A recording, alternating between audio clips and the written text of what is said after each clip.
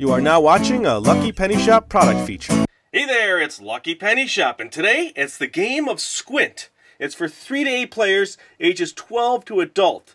It is kind of confusing for a youngster. They might have a hard time with this. Let me see. When I say youngster, under 12. So if you want to play with someone under 12, you might have to make some allowances there because it's timed. Let's see the bottom. And look at all the pieces. And then there's just a lot to do. So Squint and see your family and friends come together for this exciting new party game from the makers of Apples to Apples. The focus is on fun. Using a variety of shapes, build a picture of the item listed in your Squint card, on your Squint card. Get the picture? So, if you roll a 1 and have to put together a hand, you're going to put together a hand like that to make it look like a hand, and then people are guessing. So you'll see. We'll get into it a little bit more. Here's all the game pieces. You have a timer, which is really cool. I like this metallic. Ooh, that reflects cool. Timer. You've got the 1 dice. You've got the pieces. Now that correlates to the numbers on the die, so you can win. You're winning and scoring. Let me just give you that. Now these cards here, these are the Squint cards, the shape cards. Sorry, shape cards. Not the Squint cards. You're going to squint when you look at it. These get laid out on the whole table. So you're going to lay out that whole selection of cards. And you take out your tray of Squint cards. Person's going to roll. Let's say they roll a 1. Well, they have to build the number 1. You have a timer to do it in. Here, I'll get to that.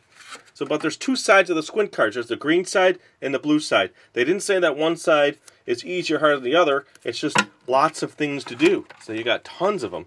There is, let me see, Squint cards, 168 of these cards. So let's just go over some of the rules here. Earn scoring chips by building and identifying scoring chips, pictures that are created with shape cards. Spread the shape cards out. Choose one player to be the first builder. The builder will create a picture using shape cards. Remove the Squint card tray and Squint die from the box and place them in front of the builder. Decide which side of the Squint card is blue or green to play. The level of play is the same for both sides. We said that. The timer goes to the person to the left of the builder.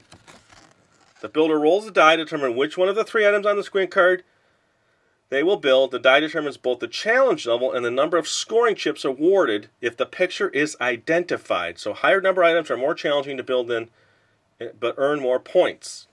All right? So there. You're building things like a comb.